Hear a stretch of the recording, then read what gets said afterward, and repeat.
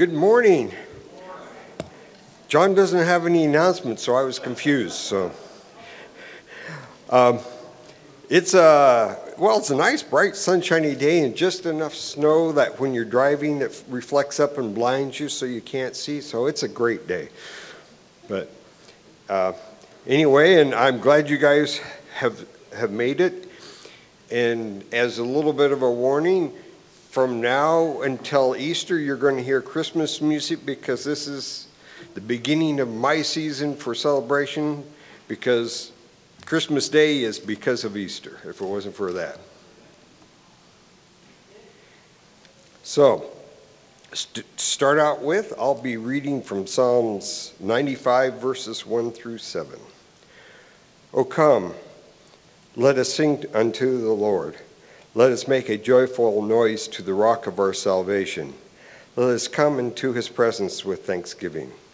Let us make a joyful noise to him with songs of praise, for the Lord is a great God and a great King above all gods. In his hand are the depths of the earth. The heights of the mountains are also his. The sea is his, for he made it, and the dry land which his hands have formed. Come, let us worship and bow down. Let us kneel before the Lord, our Maker, for he is our God, and we are the people of his pasture and the sheep of his hand.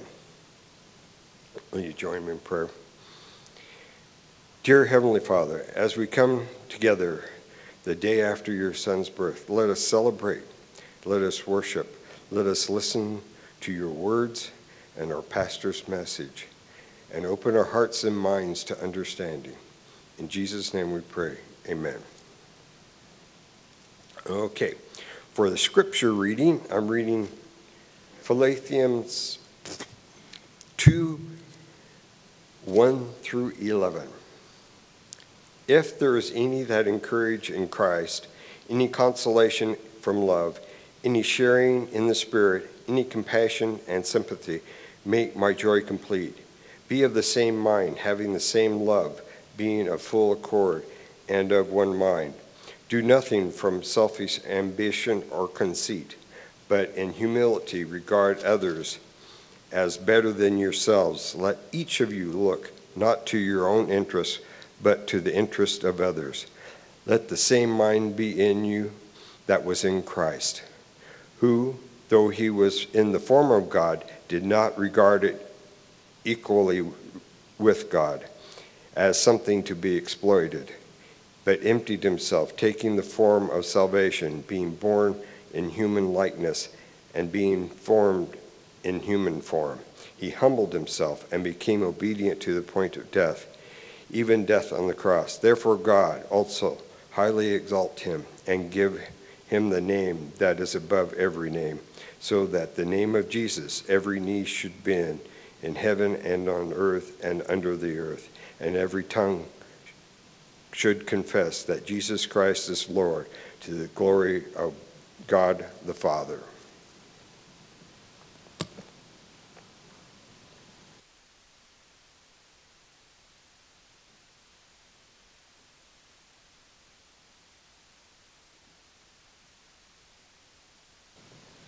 I sing praises to the Lord.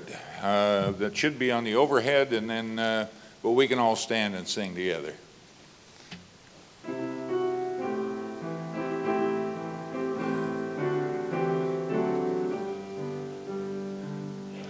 I sing praises to the Lord. O Lord, praises to your name. O Lord, for your name is great and greatly to be praised. I sing praises to your name, O Lord, praises to your name, O Lord, for your name is great and greatly to be praised. Then I give glory. I give glory to your name, O Lord, glory to your name,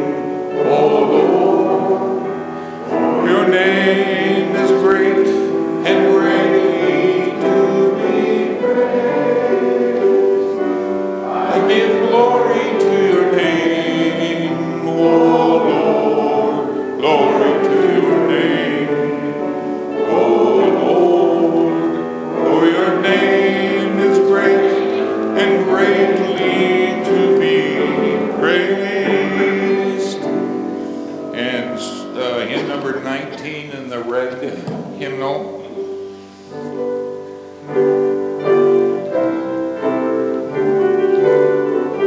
First and third. Praise him, Jesus our blessed Redeemer.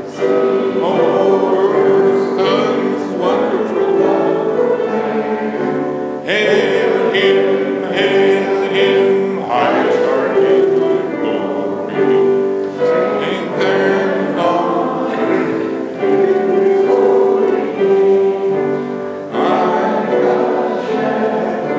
Jesus will guard his children in his arms. He carries them all day long. Praise him, praise him. Praise him, every joyful song. And three, praise him, Jesus our blessed Redeemer. The poor souls love Jesus, Savior, reigns forever and ever. Crown him, Jesus and King. My God is coming over the world victorious. Power and glory unto his Lord. Praise him, tell his excellent praise.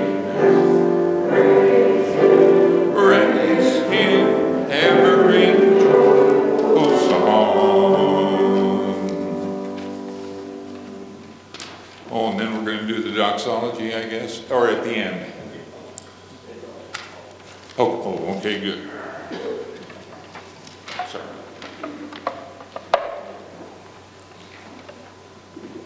Okay. For the offertory, I'll be reading from 2 Corinthians chapter 8, verses 10 through 15. And in this matter, I'm giving my advice. It is appropriate for you who began last year not only to do something, but to even desire to do something. Now finish doing it so that your eagerness may be matched by completing it according to your means. For if the eagerness is there, the gift is acceptable to what one has, not according to what one does not have.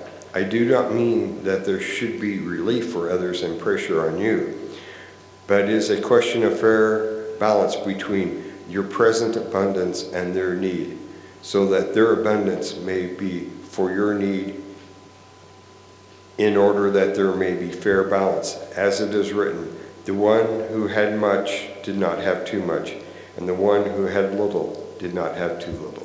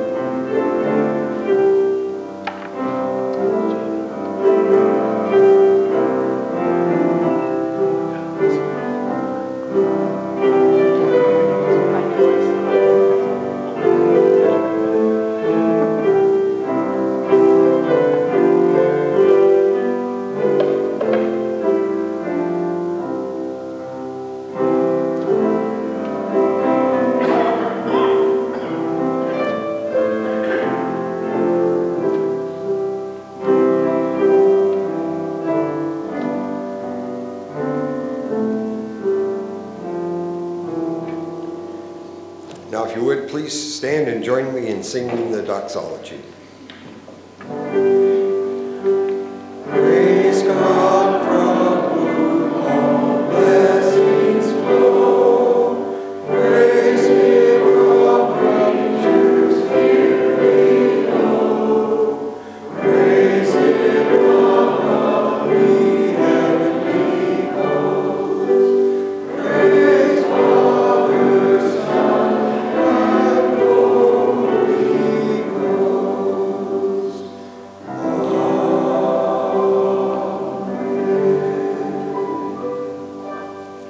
may be seated. His story? Let's do that. Nancy, would you like to come up?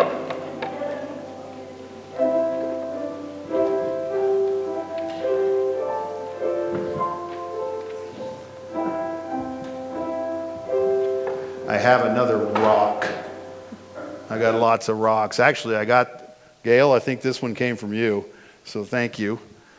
What do you think of that rock? It's not much, is it? What do you think's on it? Oh, you turned it over. What do you think that, you know what this is? This is obsidian. It is volcanic glass. That's kind of interesting to think about, isn't it? What do you guys do with glass usually? You look through it in windows and things, and one of the nice things about glass is that it lets light go through. You see this window behind us here with all the different colors on it?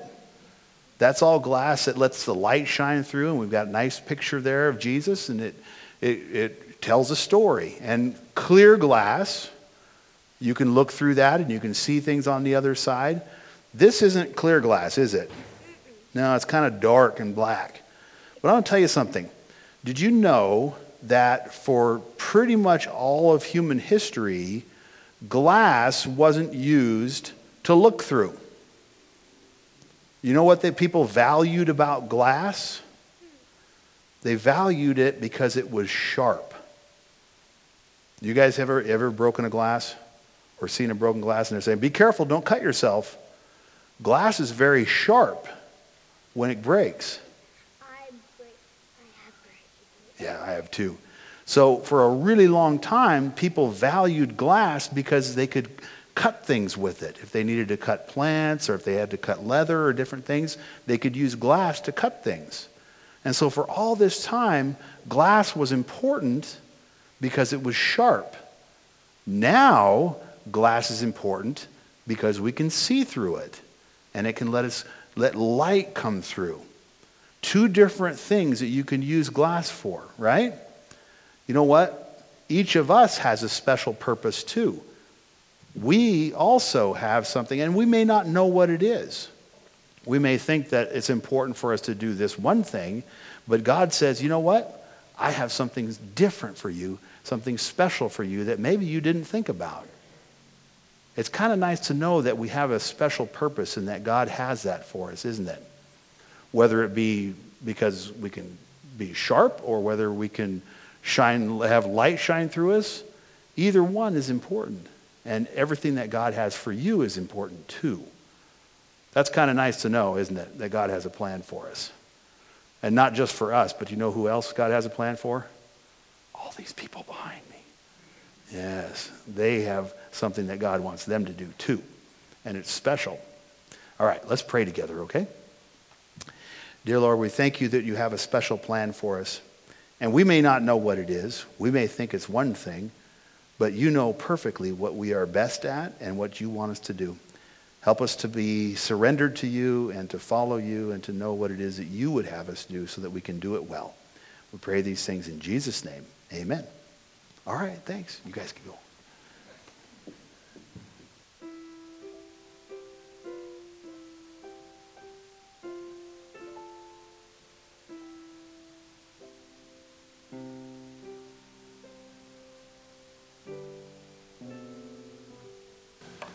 "'Tis so sweet to trust in Jesus." Number 241 in your red hymnal. Let's stand and sing it together, first and the fourth.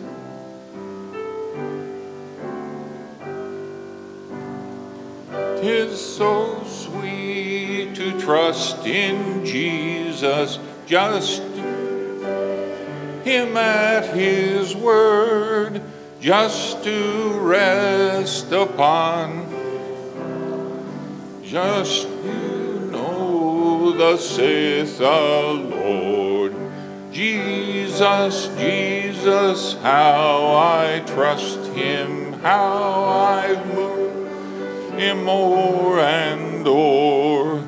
Jesus, Jesus, bread. Oh, for grace to trust him more." Number 4. I'm so glad I learned to trust thee. Jesus, Savior, friend, and I know with me will be with me to the end. Jesus, Jesus, how I trust him more and more. Jesus, Jesus, precious Jesus, oh, for grace to trust him more. And then just a closer walk with thee. And we're going to do 1 and 1, 2, and 3. Okay, good.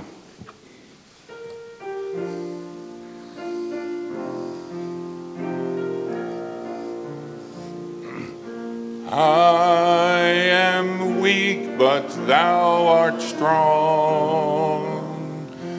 Jesus, keep me from all wrong. I'll be satisfied as long I walk, let me walk close to thee. Just closer walk with thee, with thee. Granted, Jesus is my plea. Daily walking close to thee. Be, dear Lord, let it be, and through this world of toils and snares, if I falter, Lord, who cares? Who will use my burden shares?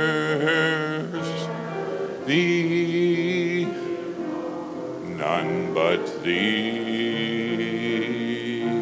Just a closer walk with thee, with thee. Granted, Jesus is my plea. Daily walking close to thee. Let it be, dear Lord, let it be. And number 3. When my feeble life is o'er, for me will be no more. Guide me safely o'er thy kingdom shore to thy shore. Just a closer walk with thee. Granted, Jesus is my plea. Daily walking close to thee. Let it be, dear Lord, let it be. That's a great bass voice or tune there. Please be seated.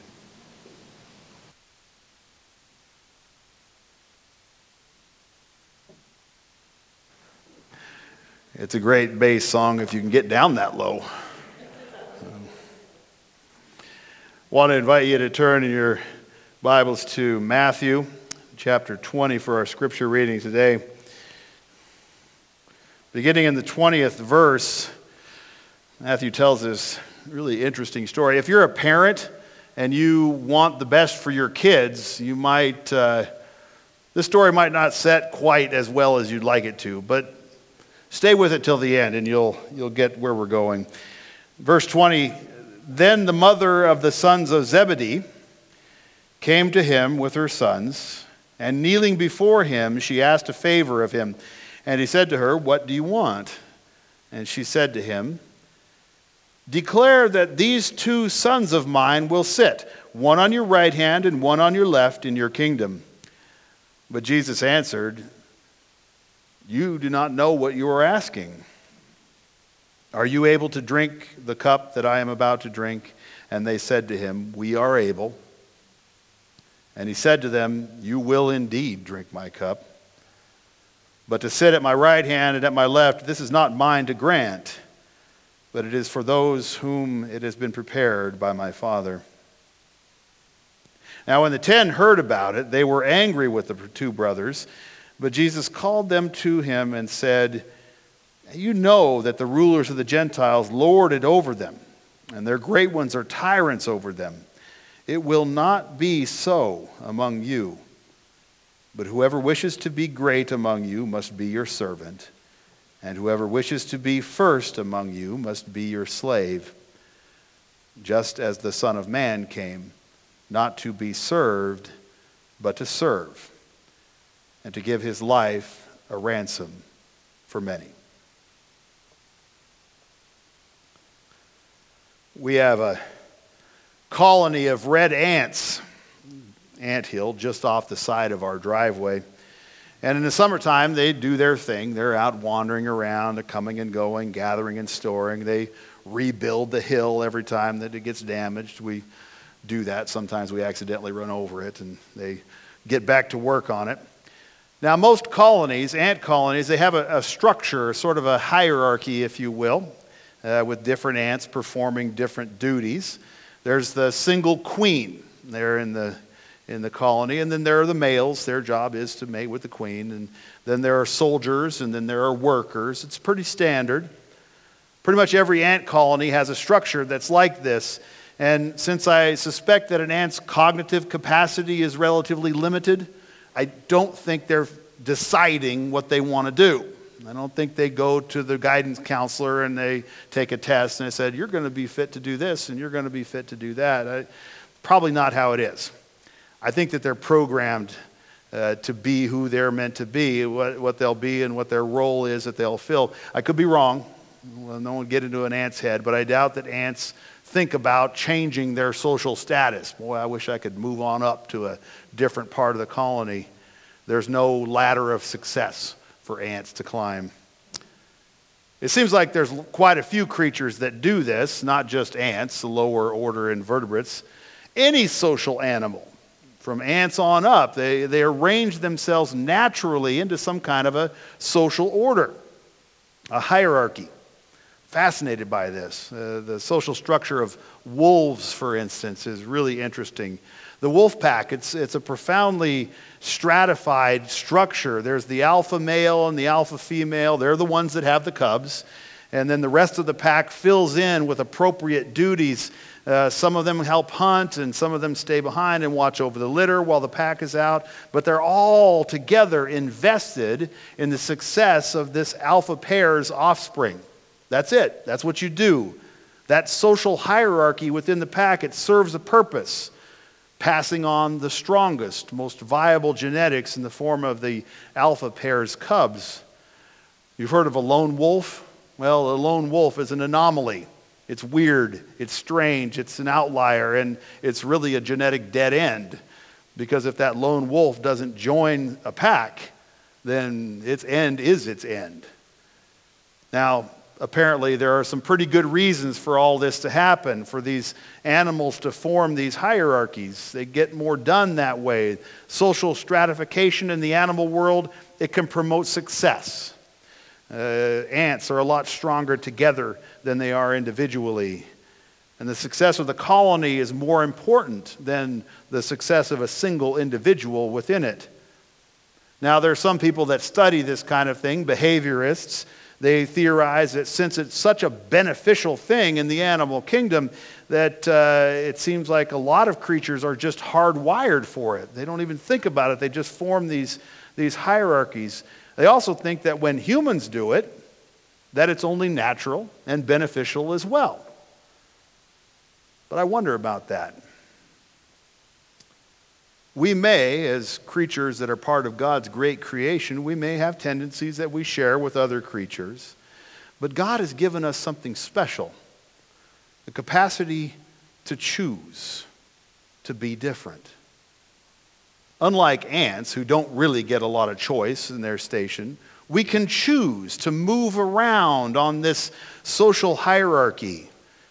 And because we can choose to climb the ladder, we can also choose something else.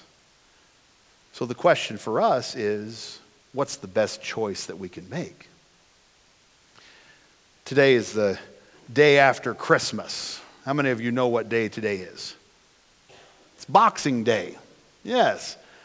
Some countries celebrate this Boxing Day, and like a lot of holidays, Boxing Day has a lot of different stories about where it came from, how you're supposed to celebrate it. One story, it comes from the old British manor house world, you know, the Downton Abbey kind of world. If you've watched these on PBS or some other channel, the period pieces, the show, it's set on some country estate somewhere in the 1800s, you know what I'm talking about. The big house, and you're familiar with the structure of the household. There's the lord of the manor, the lady of the house, they're the alpha pair. Then there's the family and the different levels of authority and influence there. These are the upstairs people. And then you've got the downstairs people, the butlers and the stewards, the cooks, the serving maids. So back to Boxing Day. What are you supposed to do when the upstairs people want to celebrate Christmas? Well, if you're a downstairs kind of person, the downstairs people made sure that everybody upstairs had a great celebration. That was their job. You made sure that everything was the way it needed to be, that you attended to their every need. But that meant that the downstairs people didn't get to celebrate Christmas on Christmas. They were working. And so on the day after Christmas, it became a tradition for the upstairs people to gather up gifts and food and things into a box and then take it to the downstairs people so that they could celebrate. They could have their own day. Now think about this. Whether you celebrate Christmas on Christmas or on Boxing Day says an awful lot about where you slot into the hierarchy, where you are on the ladder. And so in a sense, Boxing Day is just a reminder of the way that we as human creatures create these social hierarchies and the way that we reinforce them. For us, life can be a lot like a wolf pack. Now, since it is Boxing Day, the day after Christmas, I suspect a lot of you are still in that post-Christmas glow. I think all those folks who aren't here today are in that post-Christmas glow, maybe a little deeper than we are. At least I hope that you are. Not the leftover haze of the commercialized consumption that passes for Christmas for much of our society, but that real lingering wonder that the realization of God's love and grace should give us. Think about this for a moment. We've already read the stories and we've reread the stories. We've heard it once and again. We've reflected on all those characters, the shepherds, the magi, the songs of the angels. Along with the gospel writers, we stood at the stable in front of the manger. We sat out in the nighttime fields under a starry sky. We journeyed far from the east. We've witnessed, along with countless generations of believers, that wonder that is Emmanuel, God with us. We've rejoiced in the mystery of the incarnation, that God would do this, put on flesh, live among us. Just as it begins, the Gospels, the story of Jesus' birth is just the beginning. But what a wondrous beginning it is. And I hope that you can hold on to it. Hold on for a long time to that genuine wonder. There's a reason that we celebrate Christmas as a church. Because in order for the blood of Jesus to do what it needs to do, Jesus had to come. Jesus was willing to share the things that we experience, our pain, our suffering, our joy, everything that we have. Jesus chose to take on our form. As Paul says in Philippians, So Christmas is the beginning of this wonderful gospel story, but it's certainly not the end. There are more steps for us to take along this journey. So hang on to that wonder, and hanging on to the wonder of the incarnation, to Emmanuel, God with us. It's important because we might be tempted to just go back to the ordinary. We might be tempted to celebrate Christmas and then return to that base, creaturely self-interest that shapes so much of the world around us. I think there are some that miss the truth completely. They don't even get out of that. Christmas is a chance for them to revel in that base, creaturely self-interest. See, we're humans.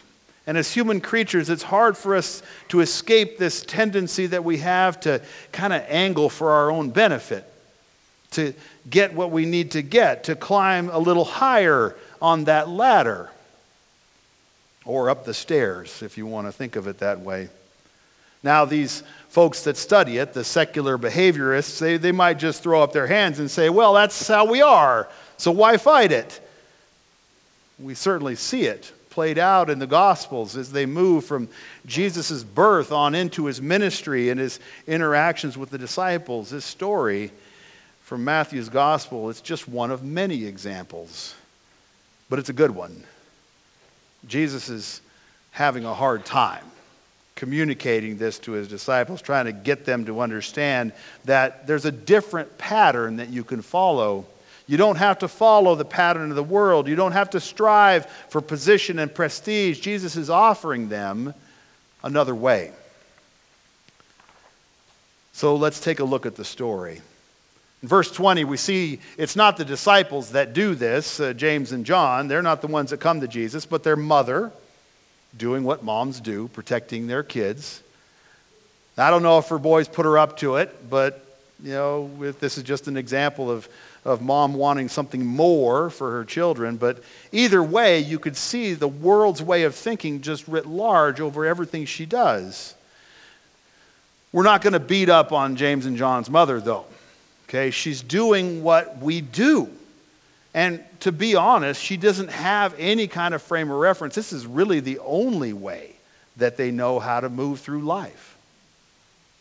Try to be a little better than you were. Try to move up a little more than where you were.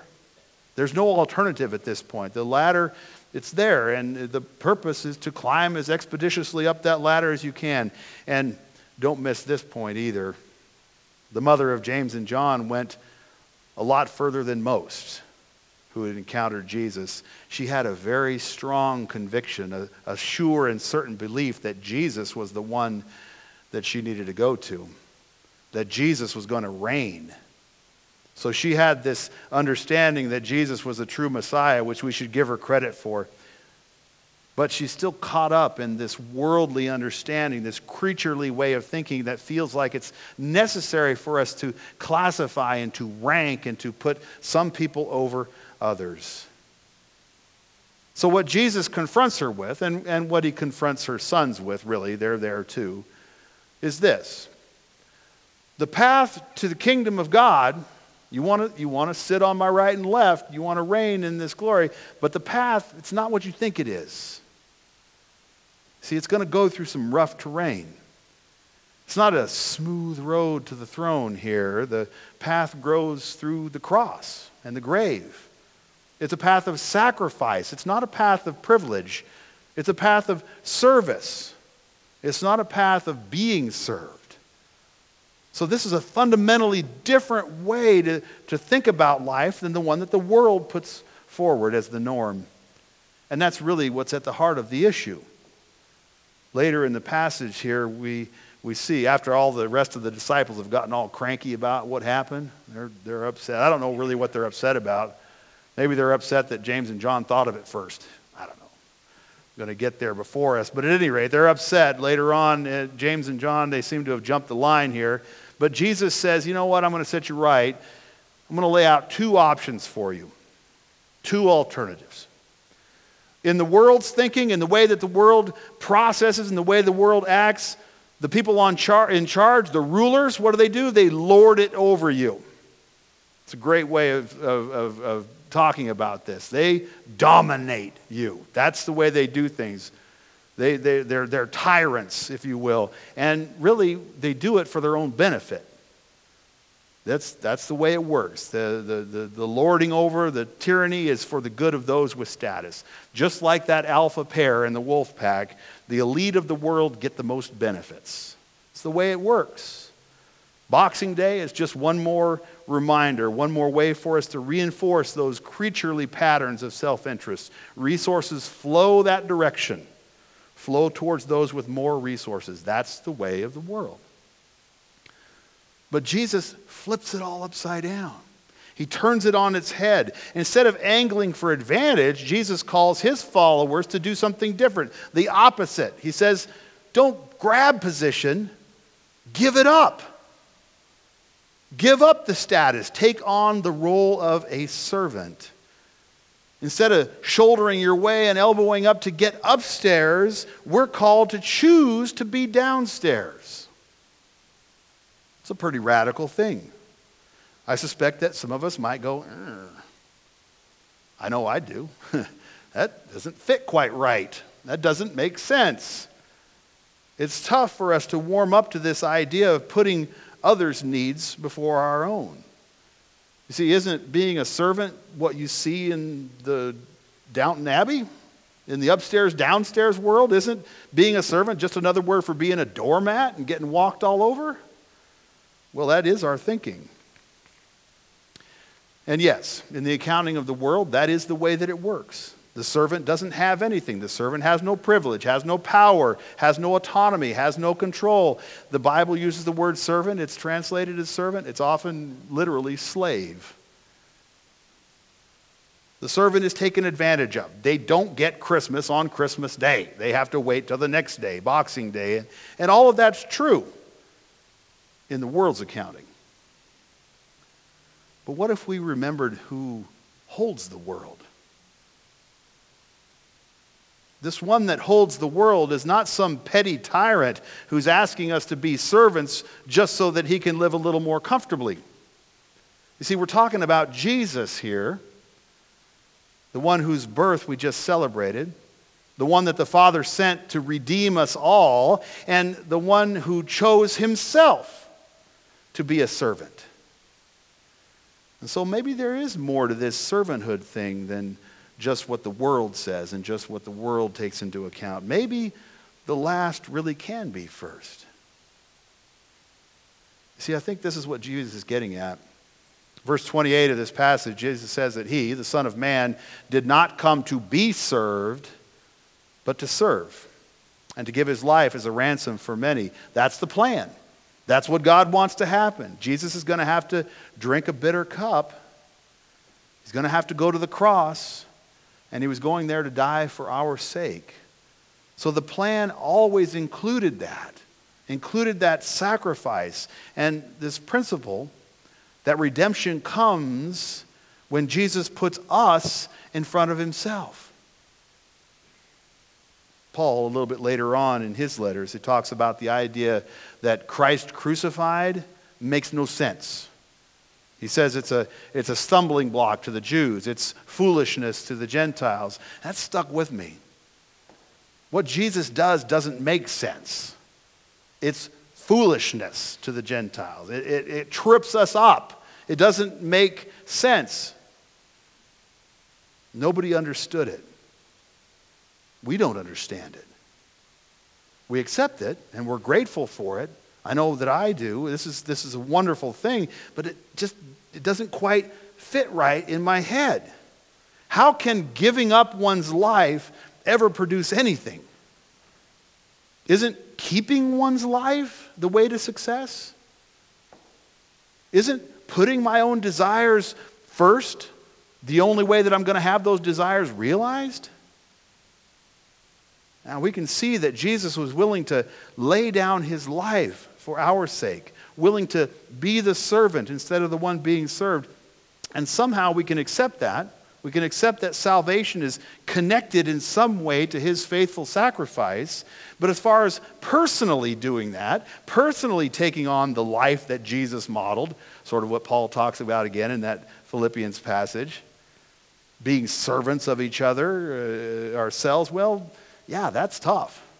That doesn't make as much sense. You see, we'd rather be on Jesus' right hand or his left hand in his kingdom. That's what true success looks like, doesn't it? We think.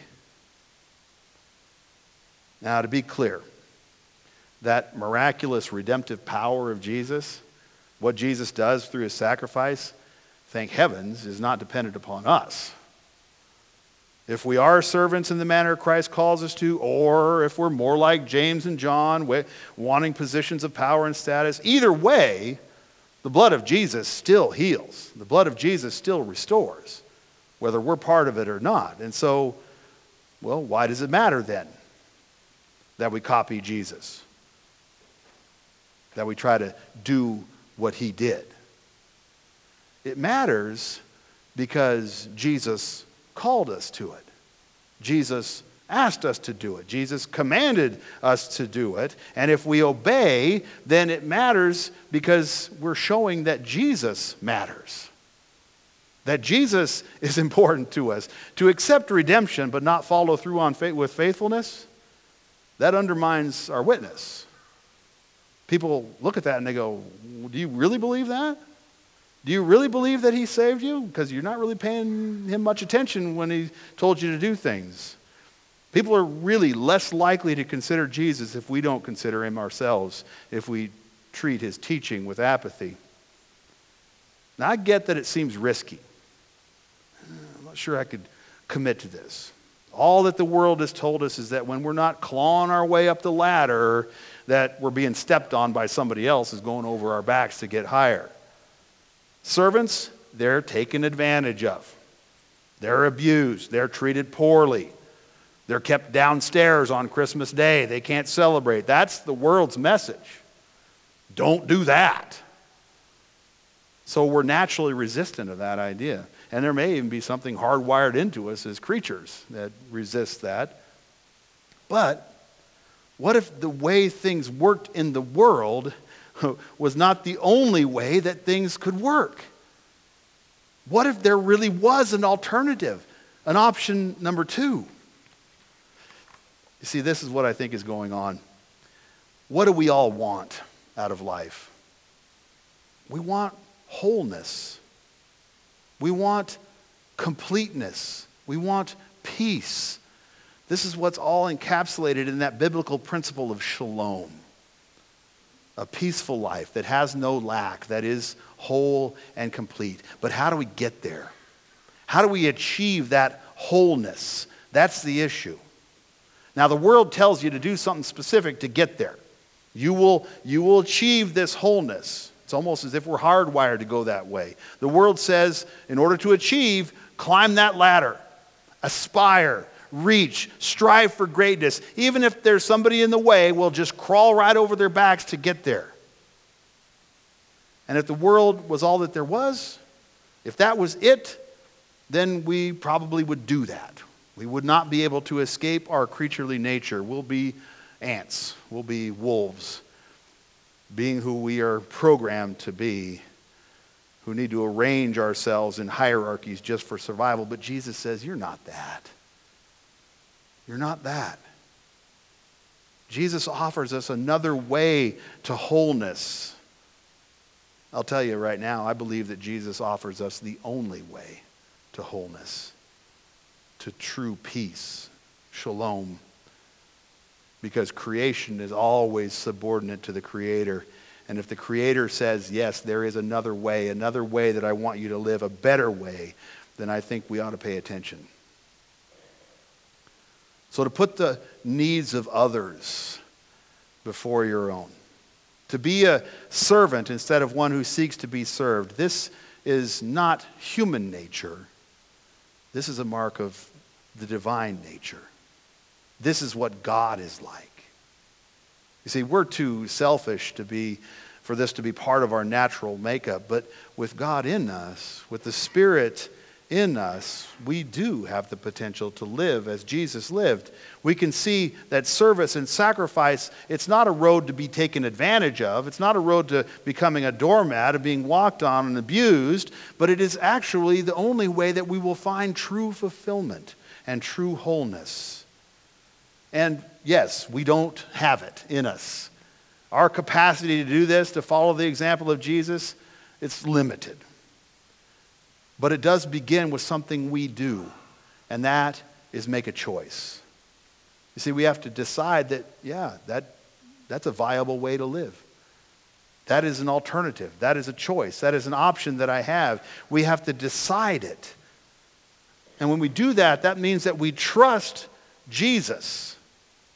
That we believe that Jesus is telling us the truth when he says, as he does in Matthew 6:32 and 33, that everything that we need will be provided for us when we seek God's kingdom first. That essentially, it means that do what God wants you to do, and everything else is going to get sorted out. God will take care of us. And we don't have to do it ourselves, constantly looking out for ourselves. So accepting that servant's role, it is a step of faith. It is hard. I admit that. But it is a step that we need to take. It's the next step that comes after the celebration of Christ's coming. Because when we take that next step, it shows what we really believe about Christ. It shows that we believe that he has come and that we believe that Christ will make all things new. Pray with me.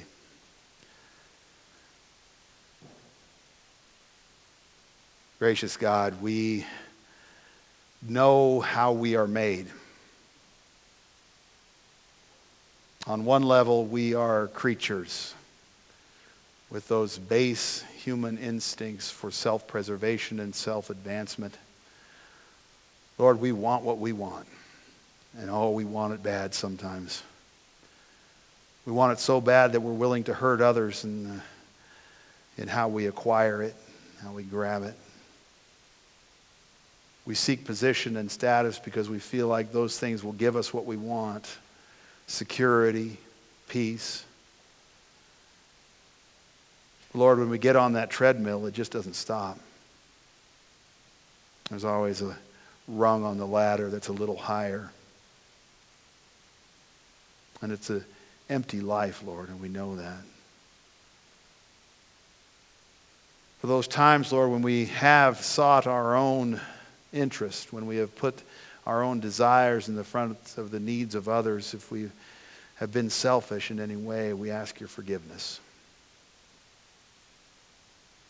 We know that you sent your Son to redeem us, but it wasn't just so that we could be redeemed. It was so that we could live a life that brings you glory and honor. And in doing so, we need to be like Christ. So we ask for the strength of your Spirit to do it. We pray that you would inspire us, breathe life into us, give us strength that we need in order to serve others, and in serving others, serve you. And help us to be content with all that you have for us. We pray these things in the name of Christ. Amen.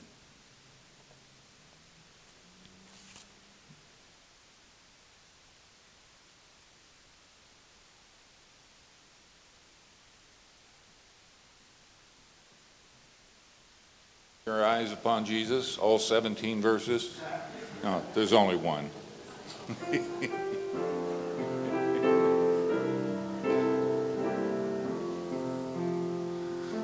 Turn your eyes upon Jesus.